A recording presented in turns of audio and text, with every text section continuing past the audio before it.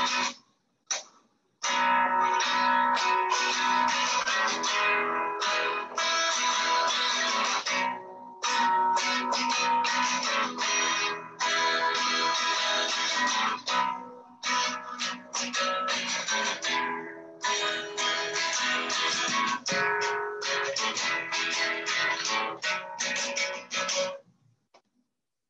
everybody, welcome. I am Daniel G. Garza, and this is another episode of Put It Together Conversations Podcast, 5 o'clock show. How's everybody doing? Thank you for joining us. Remember, if you want to be part of the conversations, please send in your questions or your comments. All you have to do is go specifically into the conversation part.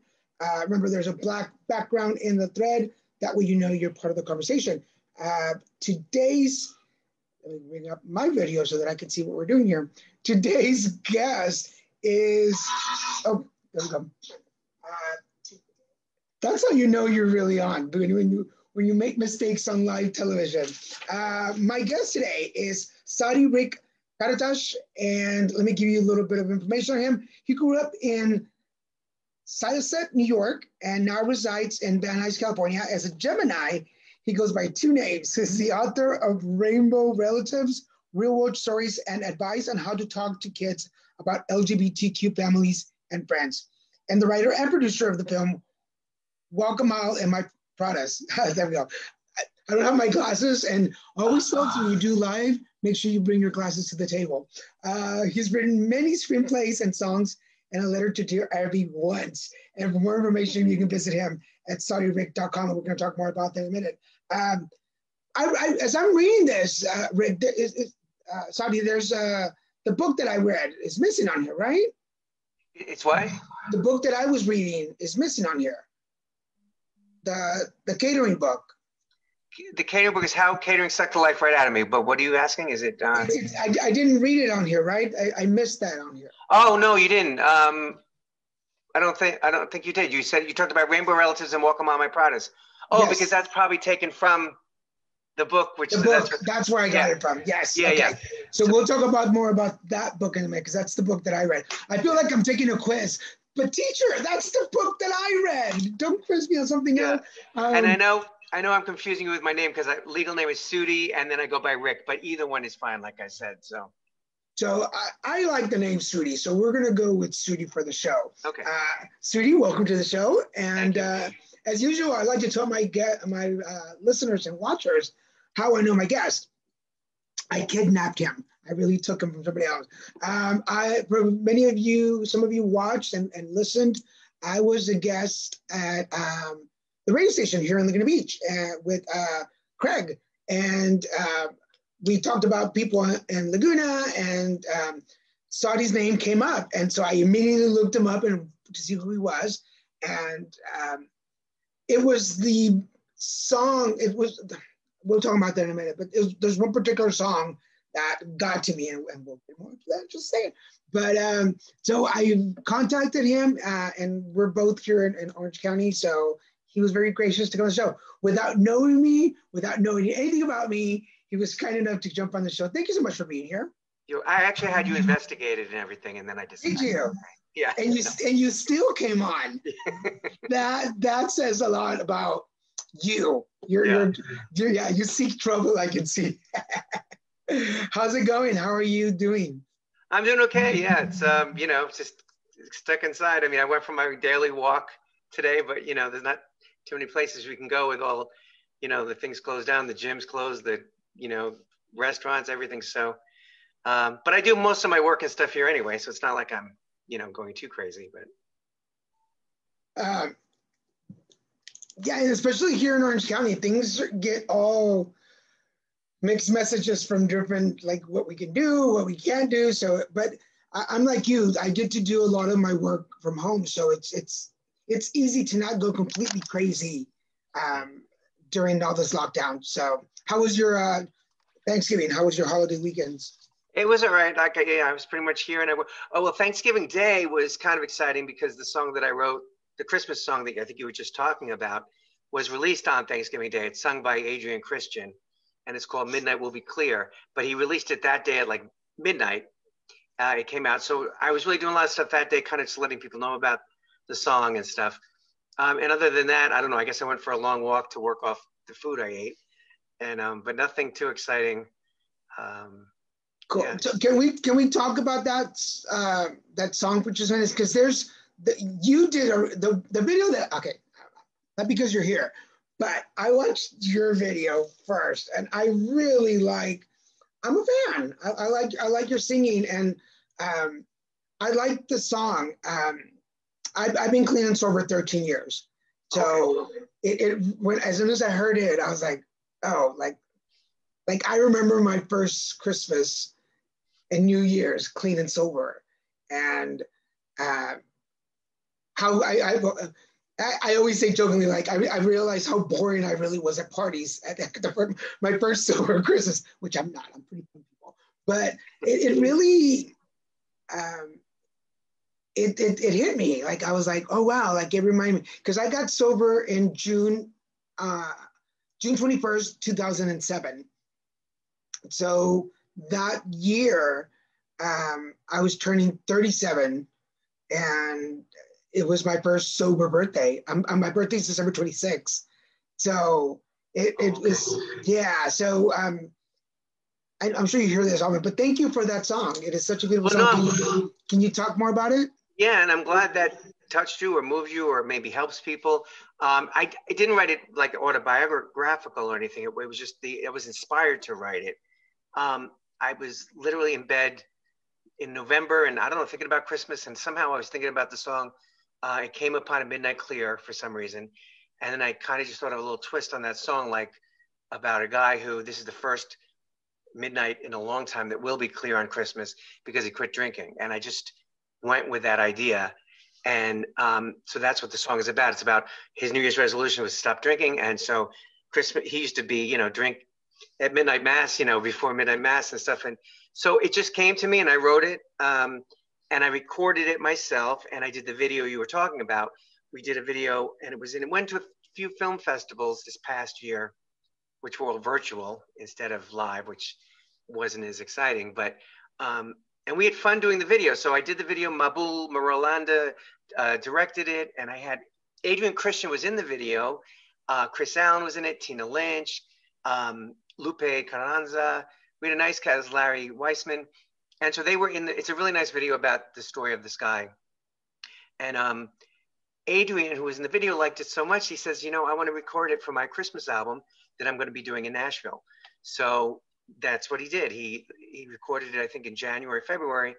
And it's the first single to be released from, the album is actually going to come out next year, I guess, but he wanted to release the single. So it's on, now it's on iTunes and Amazon and Spotify and stuff. And there's a radio station in Tennessee that's playing it, and they're going to play it again tomorrow. So that's kind of cool. But yeah, I think it's getting a lot of good feedback, and I think it is because of the story, and a lot of people can relate to it, of either struggling and staying sober through the holidays. Yeah, so this song just kind of just came to me, and I just went with it. And then I love what Adrian did with the song. He did really, I mean, I joke, well, I don't joke. I think he's a better singer in a lot of ways than I am. And auto-tune can do a lot of things for me in this. So I sound okay. No, but yeah, I joke I can carry a tune if it's not too heavy. But well, yeah. I'm glad you liked. Yeah, I liked your version. Well, nothing against the gentleman, but because I always think when the authors of a song recorded, it's like you know where it comes from. Like I always get the feeling like the author knows where it comes from. So there's a different feeling in the song. But anyway, I've shared your song in several of my sober pages, and it's gotten some really good feedback. People really like it. So just so you know, I'm sharing it. And for those of you watching, we will share it here right after the show. So if you're curious about it, we're going to post. I'll post both versions so you guys can check them out. But yes, so far the sober pages that I've posted it on, people are really enjoying it. So just so you know that. I'm glad. I kind of say that my version is like, when Dolly Parton, I Will Always Love You, really nice version. And then Whitney Houston came along and just made it a different song or whatever. And it was nice too. So that's kind of how, and I don't know if we won't quite make as much money as they did, but Hey, You never know. It's a weird year, so you never know. Yeah. For those of you, yes, I'll stop here because I can gush about it all day long. But there's a part in the video where it talks about going up the 12 steps or doing the 12 steps, and Oh, that's my favorite part. Yeah, the bridge. Yeah, There were I 12 was. steps. Yeah. Go ahead. Go ahead. Oh no, yeah. There are 12 steps he follows. There are 12 days of Christmas, but there's only one thing that saved him: the love of Jesus. But I thought that was pretty clever myself. But anyway. I was after the noon show. I had to run a couple of errands and went and got some lunch. So I was sitting at my table eating lunch and reading over your book and listening to the video. And so I'm reading and listening because I multitask people and I had to stop and go to the video and rewatch that part. And okay, so I cried a little. I cried just a little. That's nice. It was just again it reminded me of like coming out of rehab and like having to do the work to get to where I am. And so I'm thinking of writing a whole script, like a movie around the song, actually, at some point, maybe a Christmas movie. But we'll see if that happens. Yeah. Let me know where to send my resume and my headshot. I'm in there. You're gonna need a little Mexican in there somewhere. So yes. For those of you watching, this is Put Together Conversations podcast 5 p.m. edition, and we have Sudi Karatas with us today, author, songwriter, multi-talented artist. And let's start talking about you. So, Sudi, tell us how you put it together. Sudi, actually. But, Sudi, sorry. I think you were saying kind of how I put my life together, which I don't know if it's together yet, but I've been out here in California, I think 18 years, but I'm from New York originally, Long Island, Syosset, which Judd Apatow is from there, but he kind of put it together a lot faster than I have. And I was, I've always liked to write. Like I've been writing songs since I was like 14, and I never thought I would write full scripts or full whatever. But anyway, in fact, I went to school for business and marketing in upstate New York, where it was freezing. I don't know why I get cold in California because it was like 20 below where I went to college. I really shouldn't be complaining at 50-degree weather. But so I grew up in Long Island, lived in New York City for a few years, went to HP Studios, took some acting classes because I wanted to go into acting. That's kind of what I always wanted to do. But then later realized I like writing even more than that. So it went from writing songs to writing sketches to, and then I wrote them. Just before I moved to LA, I thought of a movie idea, which became Welcome on My Pradas, which is kind of like Freaky Friday with a gay straight twist. And we shot that out here, and it was on Netflix. Had Tom Arnold, Dee Wallace, Mike Starr, Bruce Valanche, a fun cast. Tom Archdeacon co-wrote it with me and co-produced it. And it's on Amazon Prime now. And so that was the first. I never thought I'd write a full feature script, but I just fell more in love with writing. And I mean, I don't feel like it's work. Like if people ask me what I enjoy doing, I find I'm always talking about writing. And even though that's work, that's my kind of my fun also. Like, and I wish I had more time for that. But and then I wrote, I had the idea for the book Rainbow Relatives, which came out I think 2 years ago.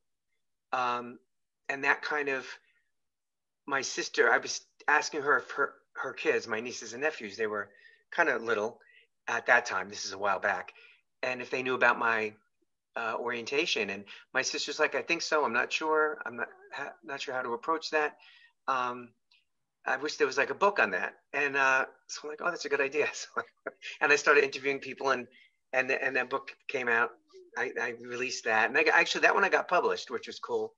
But yeah, I just keep writing whatever comes into my head, like, if it's a song or a book or and I've been catering for many years in New York and California, because that's what a lot of actors and musicians and artists do. And so, of course, there's so many stories in there and so many wacky things that happen. And then certain times I would get so annoyed that I say, I got to write a book, and I got to, expose some of these people that are treating people badly. I don't use real names in the book, but I mean, of the bad people. And there's good people in it too that I do use Real Well, nice.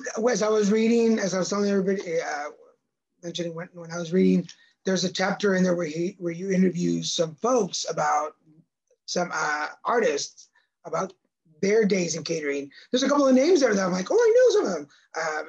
In fact, Mel has been on my show, so I Oh, interviewed him. Yeah, I interviewed him last year for the show, so he's been on yeah, here. Mel England, you're talking about. Yeah, Yeah, it's funny. yeah, I never catered with Mel, but the reason he's in my book is, oh, he did Electricity with Kevin seriously, Scott Allen, who yeah, I did cater with years ago. He's a very talented actor, and so and now, yeah, Mel is in it with Terry Ray. Terry you're Ray, right. it's Electricity, and so that's why they get a mention, in the book. Actually, they Yeah, slipped me a few bucks. No, I'm kidding. I didn't. good. They need to now. A big hello to all of them. But yeah, Mel is a alumni of the Put It Together podcast family. But so you were mentioning about writing when you were young. What were your early writings about? It's funny because I remember writing songs at 14, and I think I was thinking as a much older person or more mature. I mean, because I remember I wrote a song called "I Wish I Could See," which was about how we take for granted our eyesight. Even like it was about a guy who meets a little boy who's blind, and realizes the adult realizes how lucky he is just to have the ability to see things, and we take that for granted. So at 14, and I think I wrote something at 18, like "Is It Just a Dream," which about we're always at war and this and that, and like so I was writing kind of these country story songs because I listened to a lot of that, and I mean I didn't know a lot about writing back then, so if I look at them, they're not great songs, but the ideas were good and some of the stuff was okay. Oh my, when I was 14, I think do you remember the shampoo? Oh, no, Johnson's baby shampoo. Yeah, just yeah. That was in the house. So I was 14 or 15, and so it said "No More Tears" on the bottle. So I Oh wrote a yeah. song called "No More Tears." I mean, this is I just yeah, but yeah. And then one of the first songs I wrote and made a demo of, and I was in my mid to late 20s by that point, was a song called "Somewhere Between a Buzz and a Coma." So it was a drinking song that Jimmy Buffett probably would have done if anyone could have gotten it to him. But and that idea I came up with. We were going to a New Year's Eve party, driving somewhere, and the window was fogged up because it was cold outside. And I had that title and I just wrote it on. I remember writing on the window, "Somewhere Between a Buzz and a Coma," because it was New Year's Eve, and a lot of people were going to be. So, That's anyways, very insightful for a 14-year-old. I mean, Lord knows that I was not that in tune with stuff at 14, but um, was there an inspiration for all that? Where did you get I don't know. creativity? Well, I love Dolly Parton and I love her songwriting even as a kid. And so I think a lot of my ideas were kind of thinking along with the way she would, or story songs or songs that had meaning. So I think I just gravitated towards that. Um, and I just thought of oh, it went right out of my head. Um, yeah, so I don't know. I always felt I think a sensitive person. So I would gravitate towards those kind of songs. And I like the songs that move people. And, oh, that was the other one. When I was 14, a song called, I remember, something like, I don't think that the world turned out the way that God had planned. Oh And wow. so I wrote that applies today, the stuff going on. But yeah, no, I wrote all kinds of, like, I don't know, they just, and I had a few songs published way back, but nothing happened with them. Yeah, one was called "Can You Spare a Lifetime?" That was a nice wedding song, and yeah, I have a lot of good Wow. ideas. Have you thought about bringing those songs back, or have you brought them back? Some of them have and revised them because some of them sound outdated, or they don't fit the style, or I know more about writing now, so I would change quite a bit of them. But yeah, a couple of my, what do you call that, revive or Yeah, bring out of the, like "Songs in the Attic" by Billy Joel. I don't know if you remember that album by yeah. his. He took a lot of his old songs and but yeah, I would, because I think some of the ideas are good and they're still original. Like there's certain songs I've written that I still have not heard a song like that with that title or that theme, which is hard to do. It's hard to find songs that no one's written that theme or that song. That it's really hard. But that's why I'm kind of proud of the Christmas song, because it is kind of original. It's not the "All I Want for Christmas Is You." To me, that's the most not original. It's been done Now a million times, but that's interesting. So talking about your move from New York to California, what prompted the move? I was thinking about it for a long time. The main thing was I was in New York. I was doing some acting, but there was very few. I wasn't looking to do theater, and that's New York is really more theater. Right.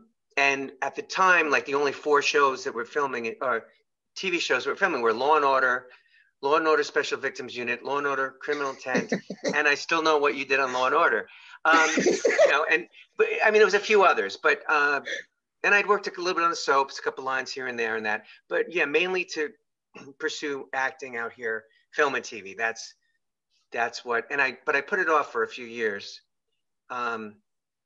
And I can't believe it's been 18. Yeah, 2002 I came out here after 9/11. So that was a little bit of a push too. Like, things were a little bit after 9/11 in New York were kind of, I mean, it bounced back obviously, but that was a little bit of a push too. Like, that was a push to go out here. Yeah. Yeah, because I hear from friends in New York who are actors, and they're like, yeah, I was, bum number 5 or something like that. I was like, yay, like you made it, you're on TV. And the good thing, folks, is that if you make it on any of the SPUs or Law and Orders and stuff, those go on forever. So at some point, you're going to watch yourself. So that's a good thing. Yeah. So you get to California, and were you prepared for California? Yeah, it's funny. A lot of people, when they move from New York to California, I hear them say they didn't like it, or they don't like it for many years, or they never learned to like it. Or, I didn't feel like I moved out here totally by myself. I mean, I came by myself, but a few of my friends had moved a little bit before I did. Some friends moved around the same time I did from there, or shortly after. So I had like a group of people from New York that I kind of knew out here, and that was good. That helped. And then I met some cool people out here right away that became friends with. And it took a while though to get, in New York, I was catering all the time, doing background work and stuff. And so I was getting a lot of work. But then when you go to a new place, you don't have all the contacts you had, and it's, starting over. So, but yeah, so it was a short period of time where it was a little bit, okay, I have my money that I brought with me, and it's before it dwindles all down, and I finally started getting a little more work. And again, the catering, because I knew how to do that, and I did a lot of that.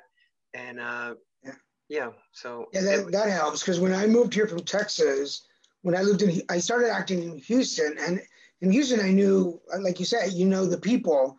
So I'd show up to an audition, and it was me and like 4 of my other friends that looked alike. And then we would look at the size. I'm like, oh, you're going to get this. This is for you. And surely enough, they get, and then we all go to lunch afterwards. And then I moved to California, and one of my very first auditions that I thought was a Bud Light commercial. And I was like, oh, me, yeah, they want a little Mexican guy. I show up, and there's 100 guys that look just like me.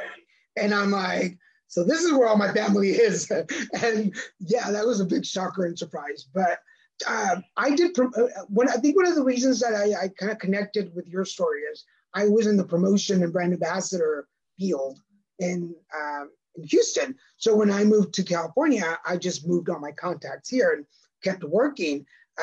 Was it easy? Because in your book, you talk about it eating you up. Like you start doing these flexible jobs, and all of a sudden you get caught up. Because I know I did. There was promotions all the time, so it was easy to book yourself 7 days a week and just work, and then you forget you can audition. Or I was running to launch my own productions, and once you got here, did you get sucked up into that catering world right away? Well, a little bit, because you need the money, and if you can get 5 days of work, and it's not bad. Some of it's not bad money. There are certain gigs you work it's pretty good, so you do get kind of sucked in, and you feel like, okay, I got to pay my bills. I have to, but there's a balance. I think you have to. I talk about a little bit in the book of a balance of what do you really want to do, and what do you have to do to survive, and kind of balance it out, or just make that jump and go for it. I mean, which I think I think the people that really do that are more apt, they're just focused, and I think there's something to that. But so, yeah, and then but what I did was I would, make time for both. So I would take time off to go shoot my movie, and then go back. That's what's good about catering, the flexibility, and you can go back to whoever, is So that was good. But it took a while to, I think too many people do get sucked in and they only do that. And they call themselves actors, but they're not going on auditions. They don't even have updated headshots. They don't go to classes. They don't, and they're like catering 20, 6 days a week. And then you're exhausted. And that's part of the book too. I was like, I would work a 12-hour day catering and the next day be exhausted and too tired to do my own stuff. And I'm like, I just worked for someone else for 12 hours. If I spend all that time working on my projects and my writing and my auditioning and this and that, imagine what I could do. But yeah.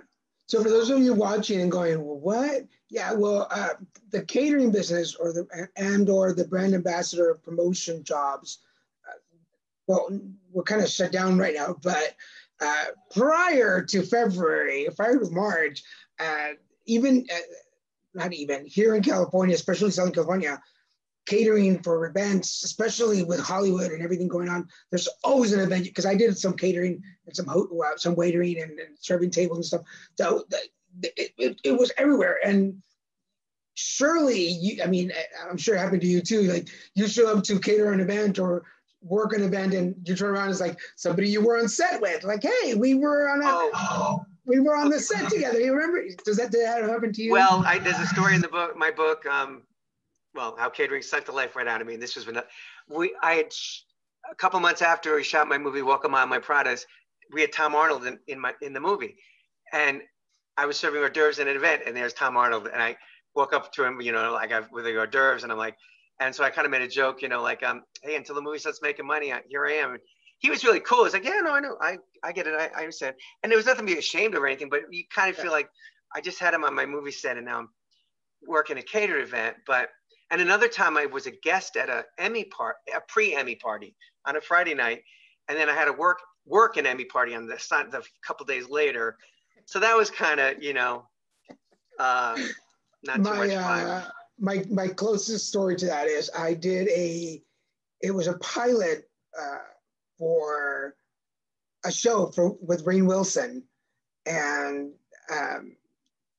anyway, I played a day laborer. We were looking for work, and my they never aired. It never went anywhere, like a lot of things do out here. But my big moment was that Rainn Wilson was in this big yellow Hummer, and he pulls up to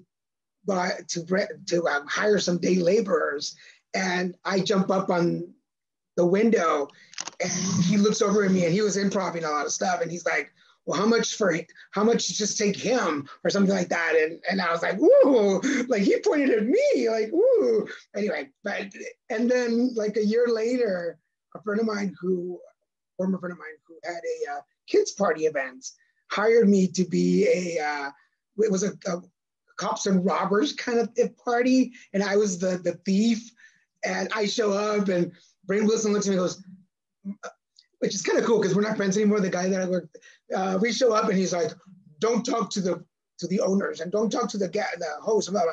Like, you need to be respectful. And I was like, "Yeah, whatever, dude. Like, I'm just here for the job and the money. Like, whatever." And we walk up and Rainn Wilson looks at me and goes, "Hey, don't I know you?"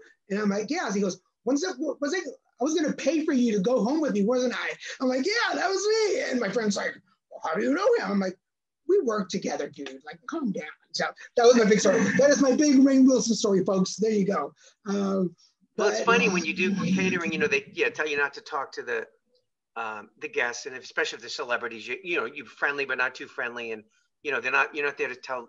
They're not there to hear your life story, how you're an actor, and all that kind of stuff. But I worked at one event where it was an pre-Emmy thing or something, and Ron Raines, who used to be on Guiding Light, and he was up for Tony's on Broadway and stuff. And I had done The King and I with him years and years ago. And he was at this event and we hadn't seen each other in years. And he was up for an Emmy that year for The Guiding Light or something. And so I'm talking to him and we're catching up. It's been like 8, 9 years.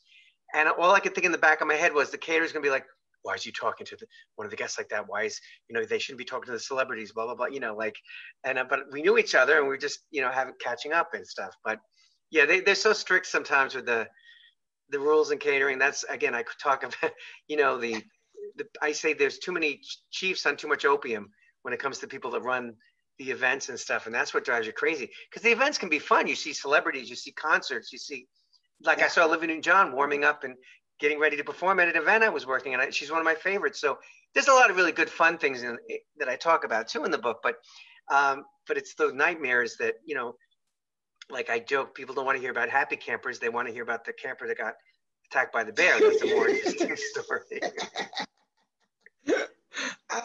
So I don't want to fill the whole hour because I know we can talk about stories of catering and events.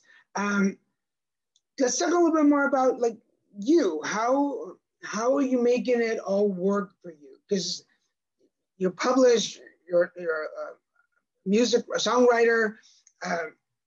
Where does the inspiration come from?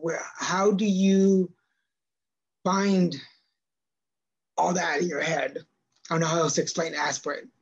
Yeah, well, inspiration comes, you know, I don't really look for it, or like I could be driving and I'll get an idea for a song. I could be at the gym on the, you know, the thing, and I'll get ideas for the song. If I'm half asleep, that's when I get a laugh. I'm lying in bed and like I said, that midnight will be clear. That's how it really came to me. I've had in my sleep, I thought of a title a couple months ago called Never Tame Your Wild Dreams. Literally in a dream, I thought of that title. So when I woke up, and I have to right away write it down or in my phone say it, because a lot of times I'll be really tired. I'm like, oh, I'll remember it when I wake up. I'll go back to sleep. No, it's gone if I do that. So anytime I get an idea, I have to pull out the phone. I was walking on the beach a couple weeks ago, and I usually have my phone with me, but I left it in the towel. And as I'm walking, I had a song idea, melody, and I literally, for like that 45-minute walk, I had to keep over and over in my head, singing it out loud so I wouldn't forget the melody I was thinking of or the words. And I had the whole chorus done by the time. But people must have been looking at me like, he's like a homeless person, like talking to himself or something.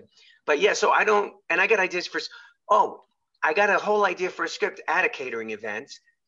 They were auctioning off a puppy at a fundraiser. And I just thought, what if they're accidentally auctioning off that dog? Like they're not supposed to be. Like it's somebody's dog and somehow they made a mistake. And the next thing I knew, I wrote a whole thing called The Auction, and about, you know, a dog that disappears while a hurricane is coming to, New Orleans, and the family has to leave and they come back and they think the dog perished, but the dog was actually, and so this evil rich woman ends up bidding on a dog she doesn't want. And I get, you know, so that just, I get ideas all. Be careful what you say around me too, because it'll become a song or a movie or a book or something, you know. That's pretty cool. I mean, you have to have a pretty busy mind. And before you answer that, we're halfway through the show, folks. I just want to remind you, you're watching Put It Together Conversations podcast, the 5 o'clock edition. And my guest today is Sudi Karatas. I don't know why I want to say Sadi, but Sudi Karatas. Yeah, but you pronounced my last name excellent. That was perfect, actually. That's the harder one. So for those of you that wonder, I always ask before the show because I chop up last names like a butcher. But we're talking about writing books and songs and his career out here in California. So stick around. We're going to talk more about that. But yeah, is it? And I say that I ask this question, like, is it exhausting to be Sudi Karatas? Well, what's exhausting is like the actual creative stuff is not exhausting. It's fun. The stuff that comes after that is exhausting. If something is out and promoting it is exhausting, or getting something made is exhausting. You know, trying to find investors for the film, and I'm trying to find investors for the next film that, you know, it's a family inspirational film with country music in it. So the BS that comes along with a lot of stuff is exhausting. And I think sometimes I forget I'm in my 50s now. I'm not in my 20s. So I'm running around as if I'm in my 20s, and for some reason I'm exhausted the next day. I'm like, why am I so tired? And I realize, because your body is not the same age as your mind, you know. Yeah. By the way, before we continue, I forget to say this, but if you are watching us live right now and you want to ask a question, make a comment, or be part of the conversation, go into the thread. Remember, it's got to be the black part of the thread. So I can see your questions and comments. But I see several people, friends of mine, who are also actors and directors and producers. So please, if you're watching, if you're still here, please ask questions or join the conversation. But yeah, and I'm right there with you because I'll be 50 in a couple of weeks. For those of you that are watching, my birthday is December 26th. Send presents now so that you can get here on time. But I'll be 50, and sometimes I forget because people keep telling me, it's like, oh my God, you look so much younger. And I think I start to believe that I look younger, so I should be younger. And I try to put everything, I try to do everything. Even with everything that you've done, is there something that you're still, like, there's still a goal for you? Well, I have like 9 scripts written and not made. They're sitting here, and since Hollywood only makes remakes and sequels, I guess that's harder to get them made. But so my goals are to get maybe not all of them made, but half of them at least. So that's one of my goals. And then I have a lot of songs I've written that are just sitting here too, or demos of them. So it'd be great to get those recorded. So yeah, I have a lot of stuff. I feel like I'm just hitting my stride, starting to hit my stride. Yeah. Which, like I said, I think if people that focus, years ago I said, no, I'm going to really just do this, not just, I've always been pretty good about, though, being consistent to a degree of really going after my goals and stuff. But I really wish when I was like in my 30s, even, I really just, Yeah. And one of the inspirations that I have, because I started doing talk shows in 2005 in Houston, but I didn't really get into acting until I was much older. Typical high school stuff, but nothing really. But I remember reading about Dixie Carter, who came out in her 40s to Hollywood, and that's when she landed Designing Women. So she started late in life, and she had a pretty good career. So I always used her as my, like, okay, if Dixie Carter can do it, I can do it. Like, yeah. We're going to get this. Maybe we should do a male version of Designing Women. Let's put that on our to-do list. Sudi, that'll be, I'm going to put that down. Okay. Hollywood, are you watching? We need a male version, gay version of Designing Women. And then we're ready to go. As long as we're talking about rehashing old stories, let's do that. Right. No, that's what they do. Yeah. In the story of your life, what would be some of the highlights that you would want people to see? Well, I think it took me like 7 years to do that movie, Welcome Mama Karatas. So that was the hardest thing I ever did, but the most rewarding. So that was like a big highlight, just to have that come to, your first feature film. And so that was a huge highlight. Having my song recorded by someone else, that's another highlight right there. What else? I mean, I had, when I was younger, there were certain, I'll start with 9th grade. I played Danny Zuko in Grease. That was like really cool. Like I was so shy before that. And then that kind of brought me out of my shell a little bit.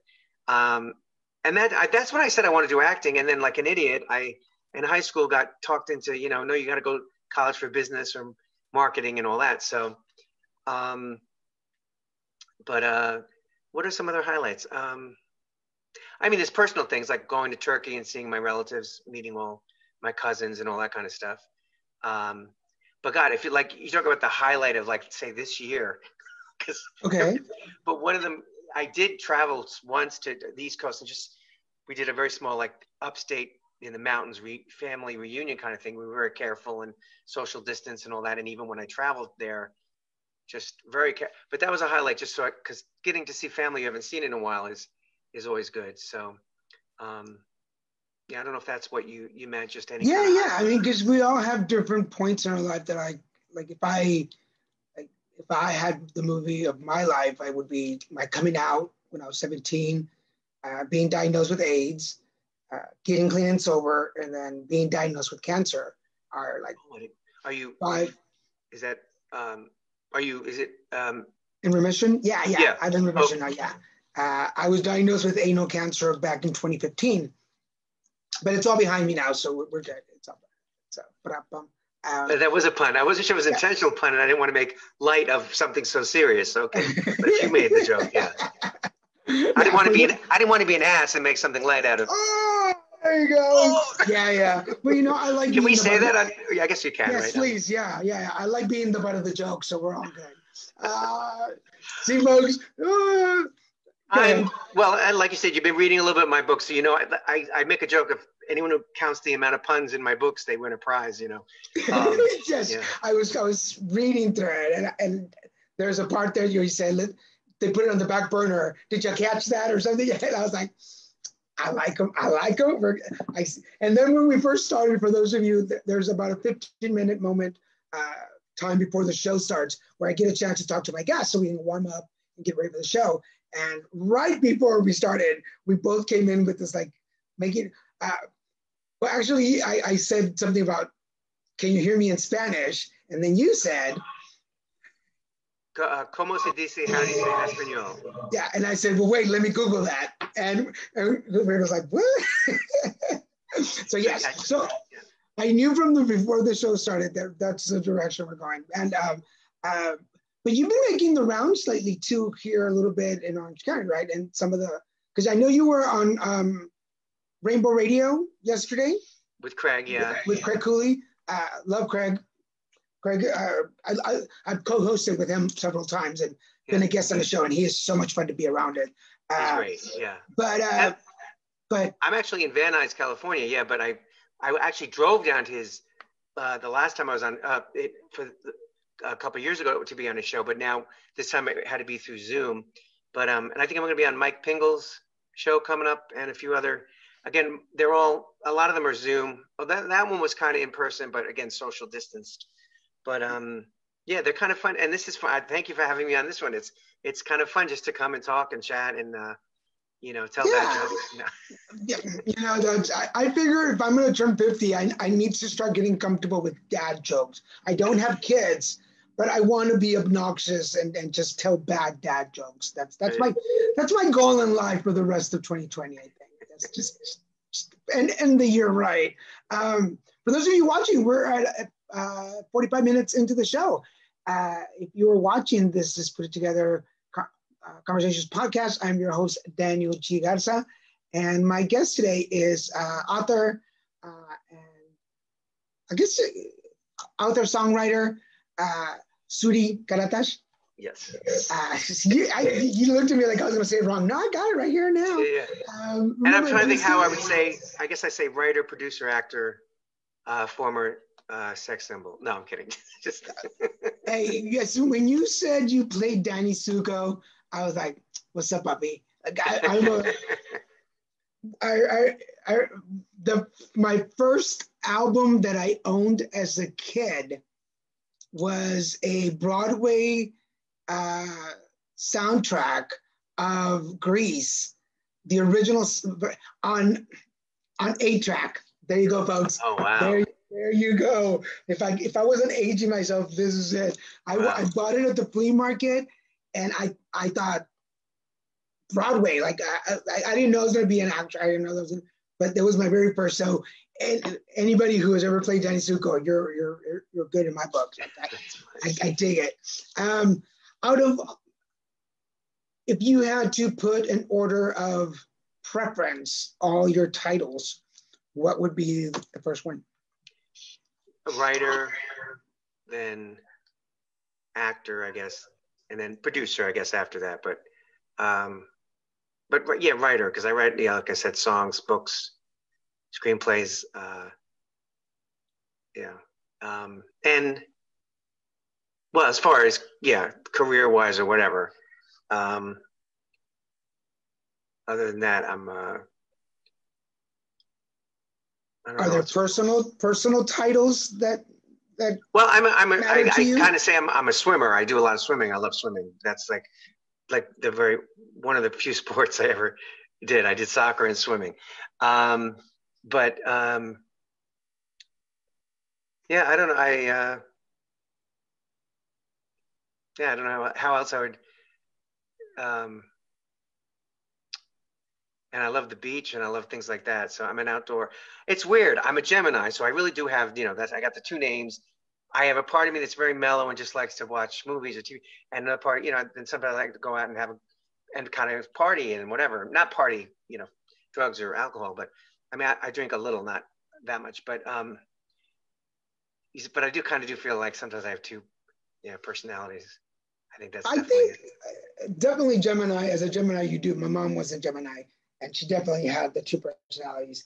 But I think as creative souls, we have that two-parter. We have the part that is that needs the attention that comes with writing, producing, me being, I mean, there's a reason I have 4 shows on live stream. And then there's the part of me that needs my alone time. Like once I'm done with today, this is my last thing for the day. I will shut down, I will turn the TV on, make a cup of coffee, and it's my time, like it's alone time. Why do you need to write? It's in some ways it's therapeutic, which is good. That's not really why, but it's a result of that. It's weird you use the word have to, and that's what I feel like. I have to. Right. It's not like I have a choice. Like I need to get it out. I mean, I don't know why. And like I said, since I was little, or not little, but actually I wrote a song in the womb. It was "Let Me Out of Here." No, but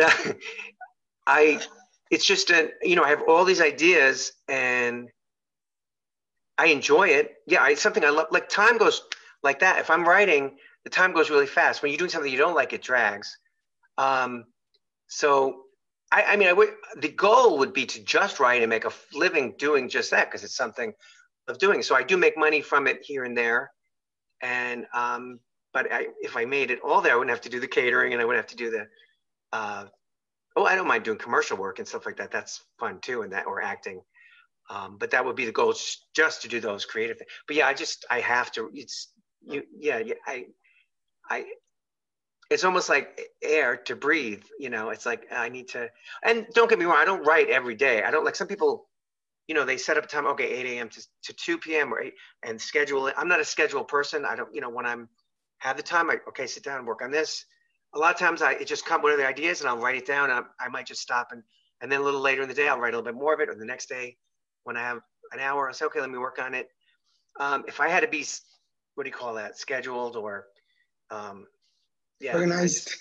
No, can't do that. Yeah, the only thing that I really, really, really schedule is appointments like this when somebody else is involved. My personal stuff, I can grab. It could be 11 o'clock at night, and I think I'm about to go to sleep, and an idea pops in my head, and it's like, grab the laptop, let's get to work, and before I know it, it's 2 o'clock in the morning, and it's really cool.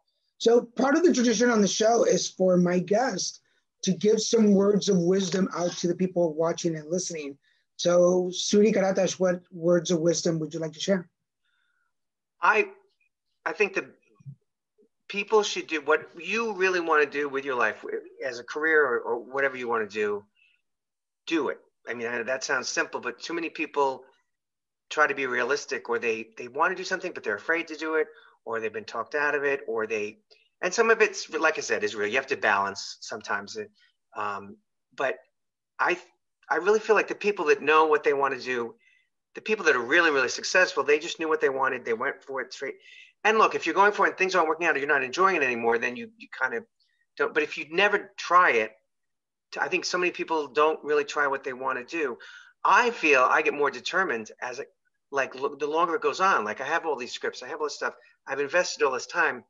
I hate the question, like people, I'm sure you've been asked, or actors get asked all the time, or how long are you going to give it? Like, someone who's just getting into acting, or they're going to school, or they're just got into whatever.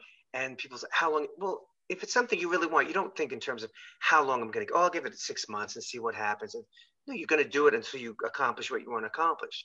That if you have to have that mindset. So I think that's my semi words of wisdom.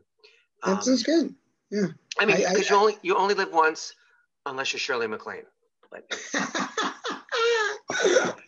I said that once in an event. I was passing hors d'oeuvres, and someone said, "Oh, I don't know if I should have it." I'm like, "Oh, come on, you only live once." I go, "Unless you're Shirley MacLaine," and like half an hour later, I see Shirley MacLaine at this event, and I don't know if she was there when I said that. She wasn't anywhere near me, but I just thought that was so funny that I said her name and she happened to be at that event.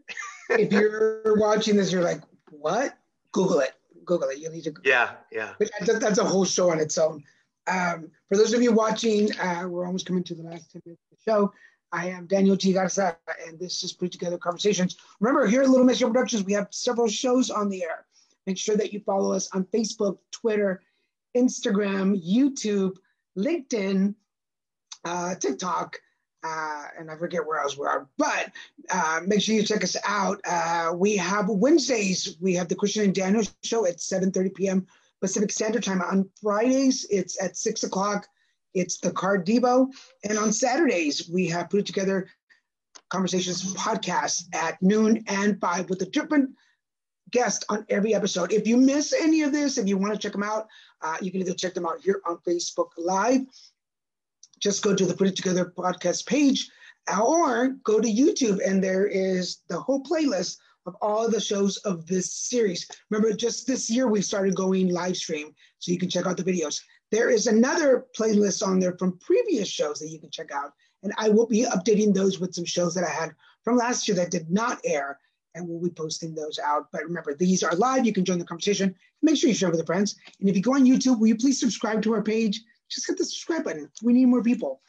Make sure you follow that. And I will be posting on, so if you're watching this on YouTube, go down to the description and you'll find all the links to all of Sudi's work that is on YouTube as well. So you can check those out. Or you can see up here, there's going to be a little reminder, and you can click on that and it'll take you directly to the videos and more information about him. It has been such a pleasure talking to you. You're so, same. Yeah, thanks. I totally dig your like very casual sense of humor. It's just it's my style. It's like just throw that in there. Total strangers think I'm funny. My family does not think I'm funny. Do you have any last words before we go? I don't think so. No, I really appreciate you having me on the show. It was fun. We talked about a lot of good stuff, I think, and hopefully I didn't talk too fast. I know I'm from New York, and I sometimes will talk too fast. When I was younger, doing advocacy work in Houston, I went to Philadelphia once, and I used to talk a lot faster. I got better once I got into interviewing people and taking my time. But the first time I went to Philadelphia, people were like, "Are you Puerto Rican? Are you from New York?" Like, because I would talk really fast, mostly because I was on coke, but that's another story. But the first time I went to New York, which was just several years ago, I so fell in love with, and I say the culture, the New York culture. The moment I landed and walked off, I was like, I'm here. I really felt, and I say this with love and respect because I have a lot of friends from New York, I felt like my inner rudeness just popped out. And it wasn't necessarily being rude. It was just like, I got things to do, people. Get out of my way. Let's go. Do you miss New York? Do you miss the hustle and bustle of it? It's funny. What I did love about New York is that energy, and yeah, you're kind of, and I don't feel I lost that here in LA. I feel a lot of people in LA are more laid back and not as driven, some of them, but I don't feel I ever lost that. So it's funny. I loved living in New York. I don't necessarily miss it, like only because it had become so expensive. And I mean, I have friends there I miss and stuff, obviously. So that I miss. But I also like living in LA. So I'm usually happy where I am. So that's a good thing. But there are things I don't miss the freezing cold. I do miss rain. I miss the seasons. I miss thunder, there's another song I wrote, but I won't get into that now. Yeah, but so I enjoy going back there, and I don't get back as much as I used to, but and it's changed, it changes too. So it's not like you're going back to the same place. Like even where I grew up in Long Island is a lot different, Oh, that's so interesting. The lady that I interviewed on the noon show is from Long Island. Oh, do you remember where or no? No, we didn't get to that part, but I'll send you the link to her. Not like you know her. Like, oh, yeah. Of course, everyone on Long Island knows each other. Yeah, Danielle Turco from Long Island. Don't you know her? I have two more questions before we go. We have 5 minutes. I have you for 5 more minutes.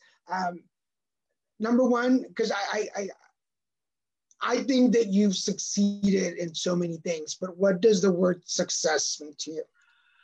That's a really good question, because a lot of people think in entertainment, success is only if you're a household name. I'm a household name. Everyone in my household knows my name. No, but they think unless you're famous or you're making millions of dollars as an actor or a singer or whatever, that's success. And I don't think I think if you can do what you love doing and make a decent living at it, let's say, that's success. Or if you've, there's so many things I want to do that I haven't done or wasn't able to do.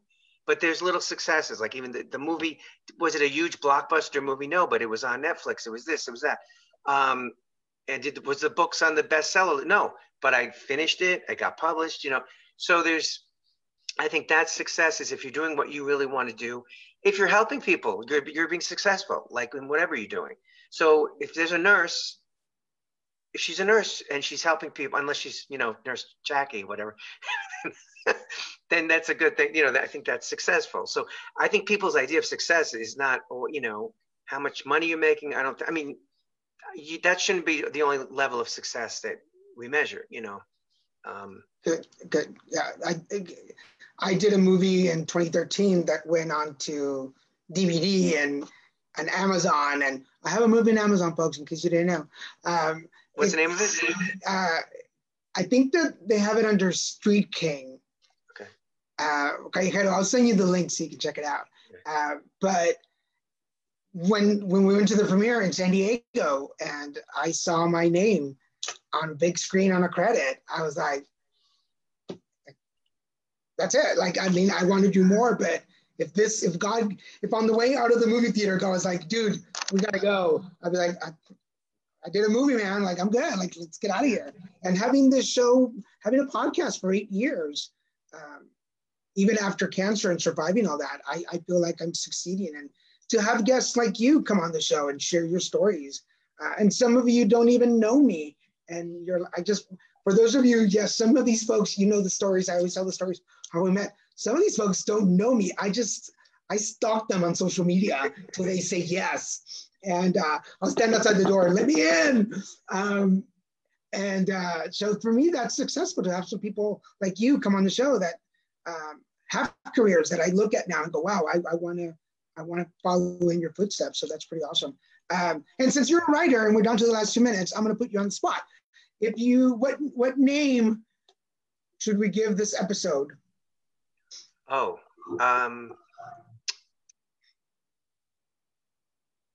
God! Now, yeah, you're opening it on the spot. The best guest I ever had on the show.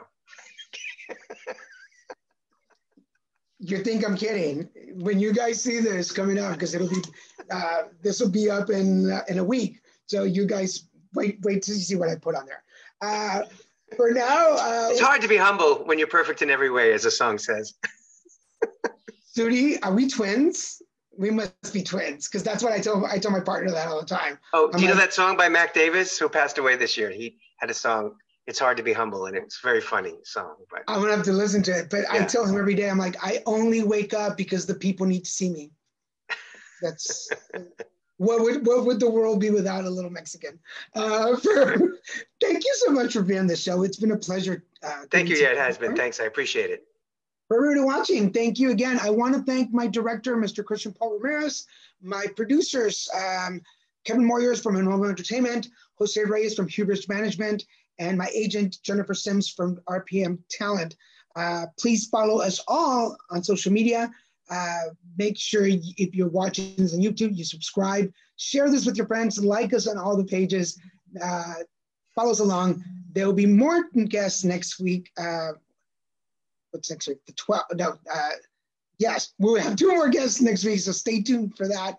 Make sure that you follow me on Put It Together Conversations Podcast on Facebook for information on my guest and where you can find them. And remember, if you're on YouTube, go down to the description and you'll see all the links so you can find Sudi Karatas wherever he is. And make sure you go and follow him, subscribe to his page, and like his videos.